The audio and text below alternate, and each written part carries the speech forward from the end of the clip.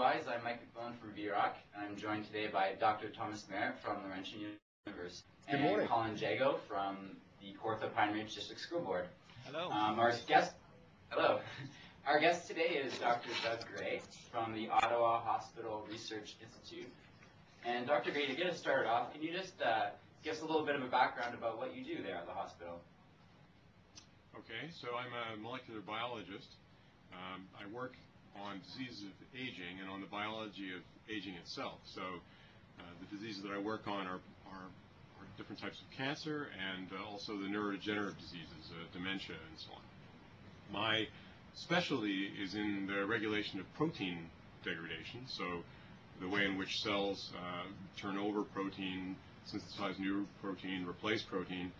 And in the context of disease and aging, the important thing is the way in which this whole pathway deteriorates and proteins are not efficiently destroyed in the cell in the way that it should be.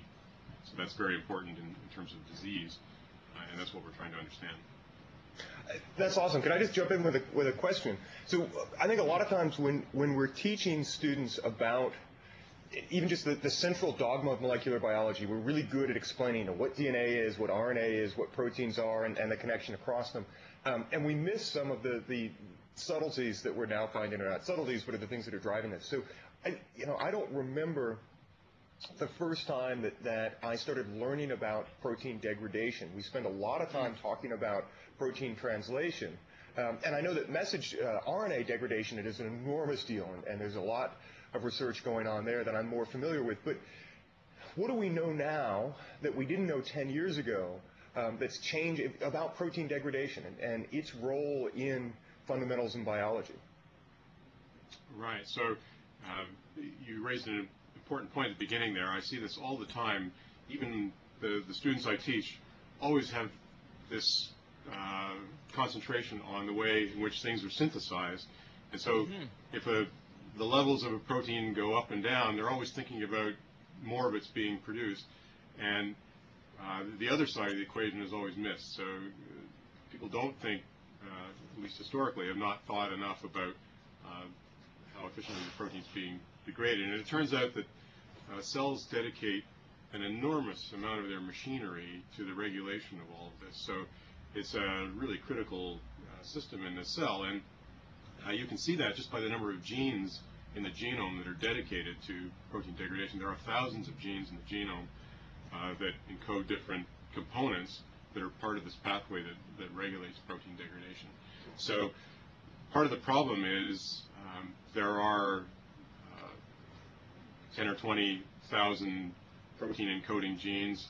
Each of them can produce different numbers of proteins just by alternative splicing and other mechanisms that your students probably know about.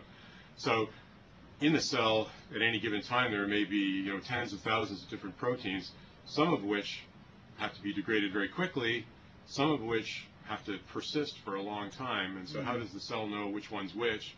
And on top of that problem, proteins have to be degraded very quickly when they're damaged. So damaged proteins are very dangerous to the cell. So that the cell, in addition to having to be able to distinguish between tens of thousands of different proteins, has to be able to know which ones are looking normal and which ones are actually abnormal. So it's not surprising that the machinery to do all that is extremely elaborate, and that's part of the reason it's taking us a long time to figure it all out. But that's really a statement of the problem. I haven't answered the question of how we do that, but that's really just the problem that we're facing. Let me just clarify that problem. So you said you shouldn't be surprised, and as a molecular geneticist myself, I'm completely surprised. So, I mean, we guesstimate that, given the human genome we think has somewhere around 20 to 25,000 genes in it. You're saying that thousands of those genes are actually dedicated to protein degradation and protein removal? So are we talking like 10% of the genome is actually protein degradation and removal? Well, I'm going to pin you down on this. I am. 10% of the genome, but we know, for example, that the enzymes that recognize the protein, the ones that are actually doing this by binding to them, we know of roughly 1,000 different genes for that purpose alone. So those are the most abundant ones.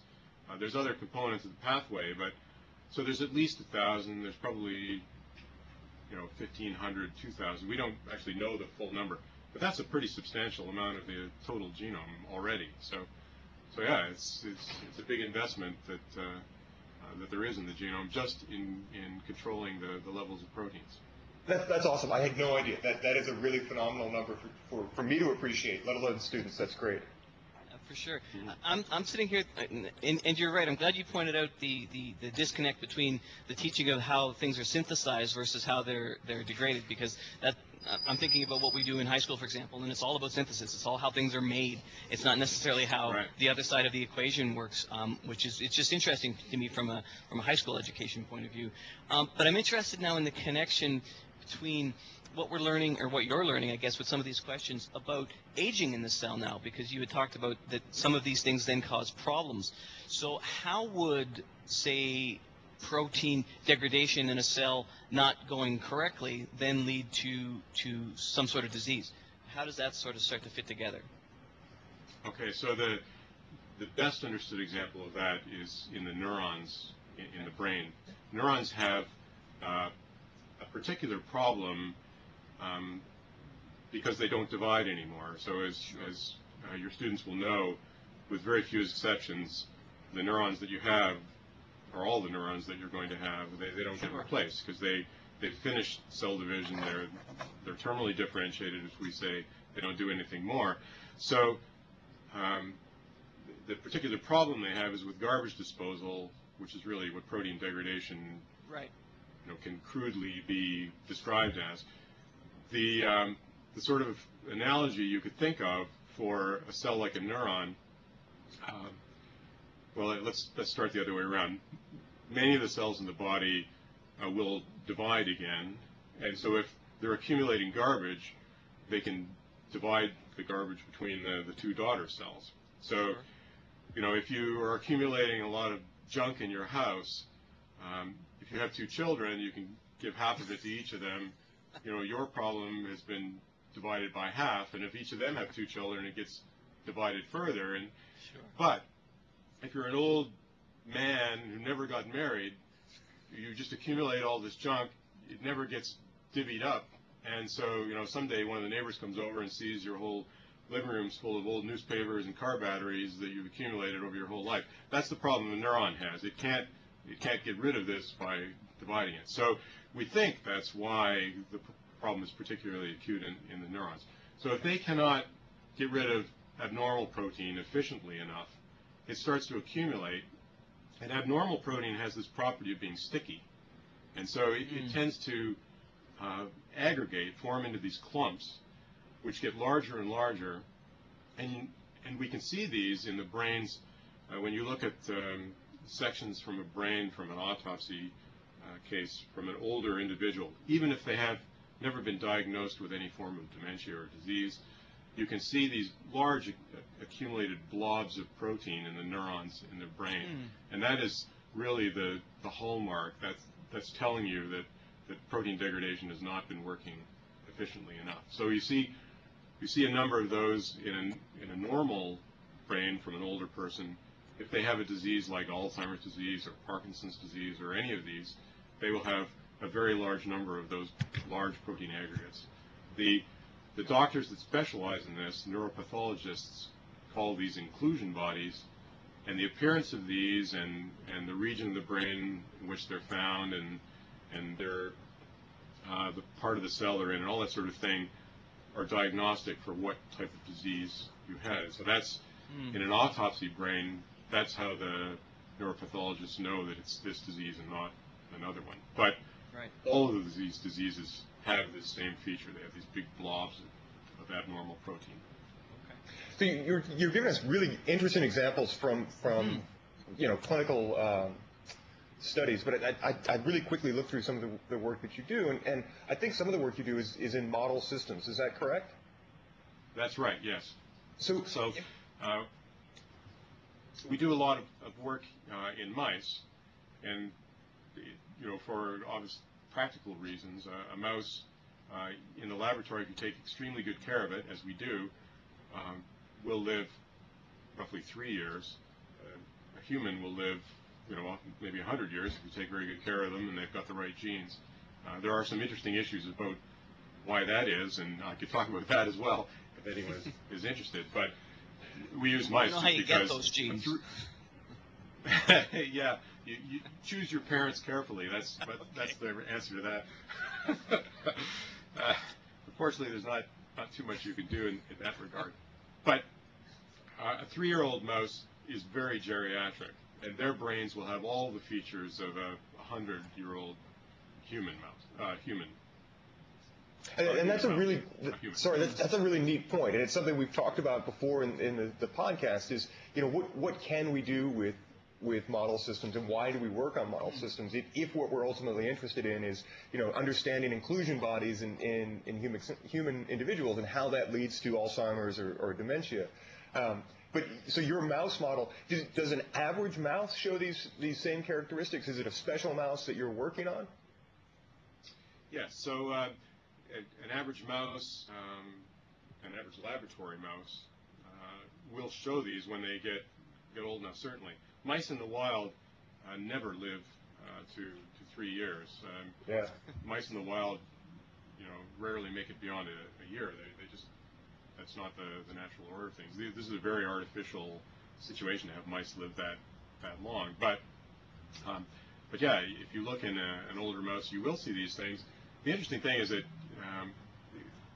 we study mice because their brains are actually quite similar to humans, but you can do a lot of this work in even simpler model systems. So a lot of the work in my field is done in fruit flies.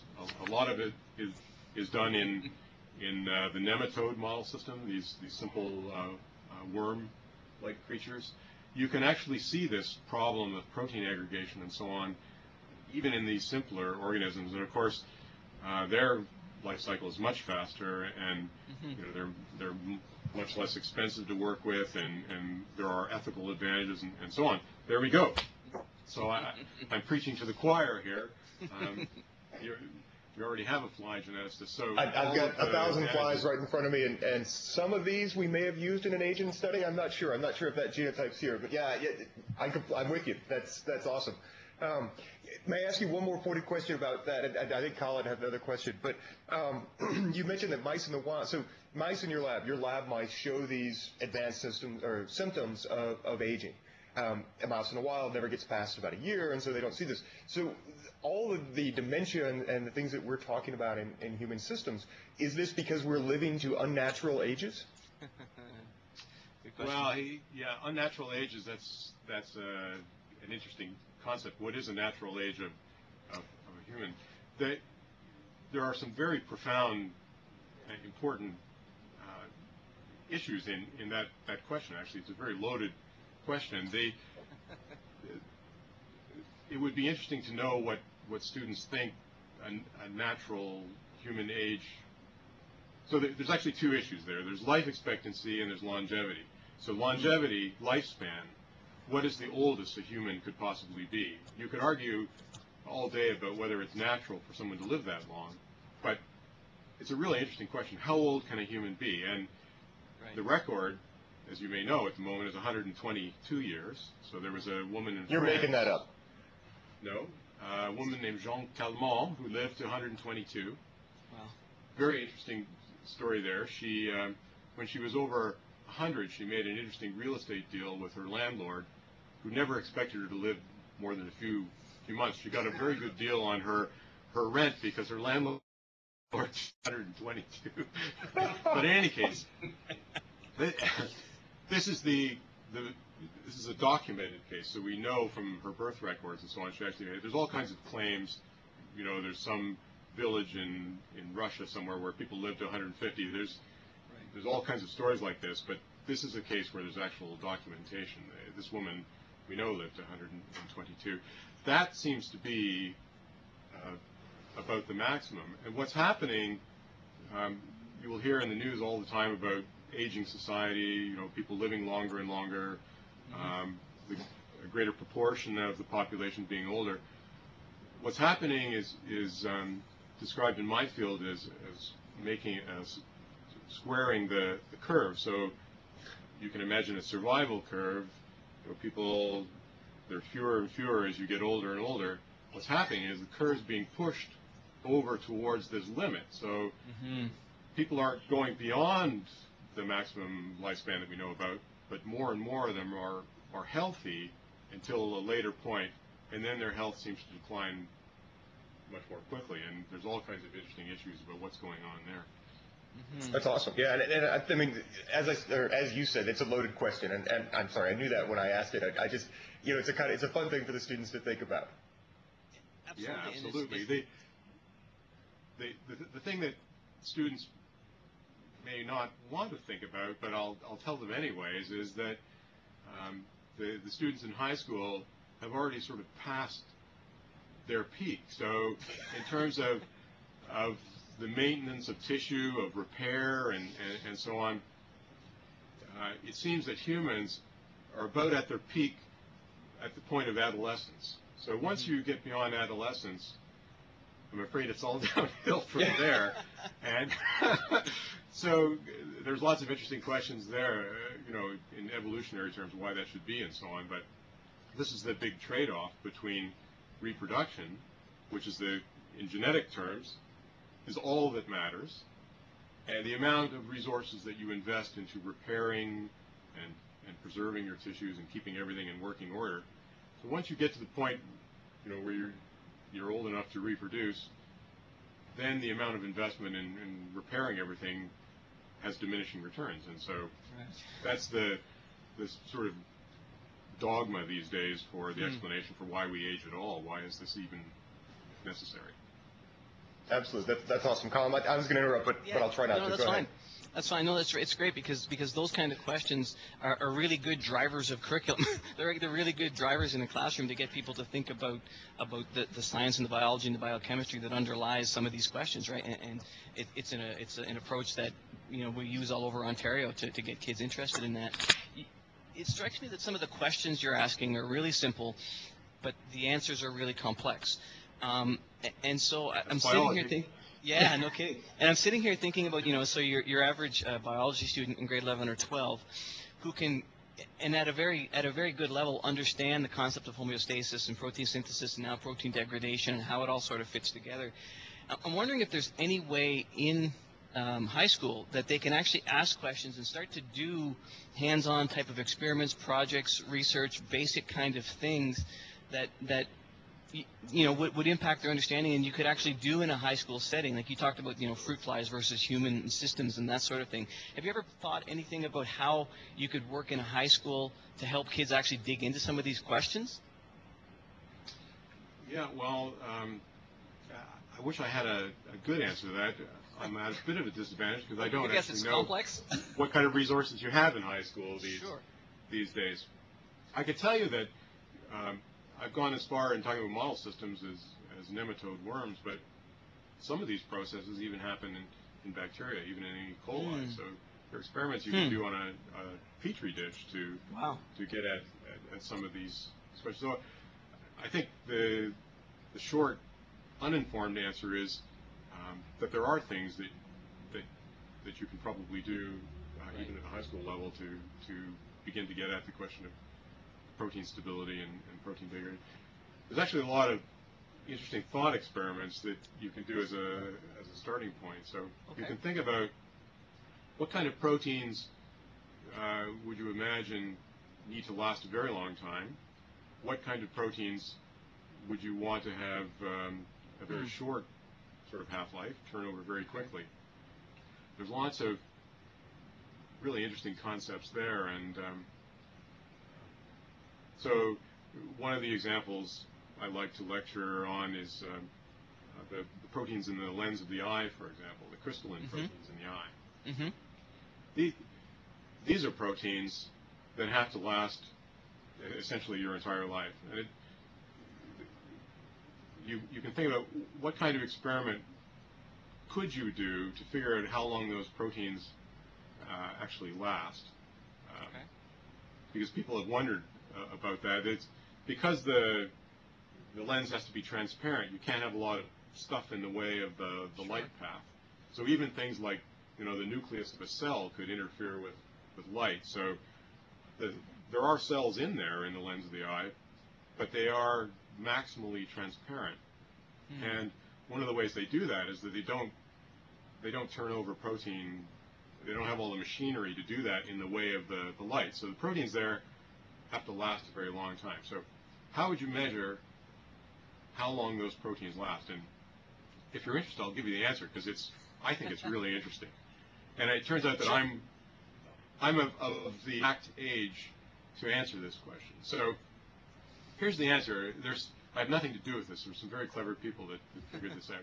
If you were of my age, you were born at a time when the Americans and the Soviet Union were testing atomic bombs by blowing them up above ground. So they would just blow them up, and all of the radioactivity would go up into the atmosphere and get scattered over the whole planet. And if you happened to be an embryo, as I was during this time, your mother would be inhaling air that had radioisotopes in it from these atomic bombs. That would get incorporated into all of your proteins in your body, including the lenses of your eye. Wow. And now you're doing a radioactive isotope decay experiment, because all of that radiation is in there. It's not, if the proteins never get replaced, then all of that radioisotope is just going to decay using very predictable radioactive decay. So when that person dies, you can take the lens out and measure the amount of radioisotope in these proteins. Wow. So if the proteins get turned over, you would expect there to be less than would be predicted just by radioactive decay.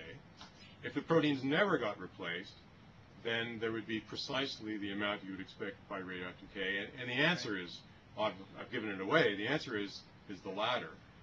It's exactly what you'd expect if there was protein incorporated when you were an embryo with radioisotope in it, and then just decayed, given by the half-life of the isotope. And that's how we know that the protein in the lens of the eye never gets replaced. Whatever you've got is all you're going to have. And if it starts making these clumps, you end up with a cataract in your eye, and you can't see through it anymore. Okay. That's the problem. The protein doesn't get replaced.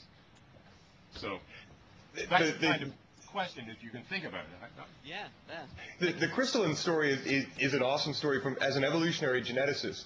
So you've got the lens of the eye, and literally the lens is made simply of proteins that are so overexpressed that they crystallize out of solution. It's like taking so much salt in a salt solution that the salt starts to fall out of solution and precipitate. Right? So you crystallize these proteins, and that makes the lens. That's what makes the lens of the eye.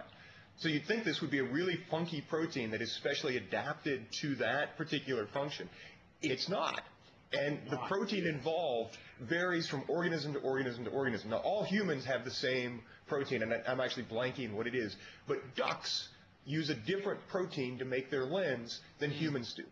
And other organisms use yet another protein. And so what's happened is through evolution, the protein that makes the lens always has the same function, but the gene that codes for that protein is different.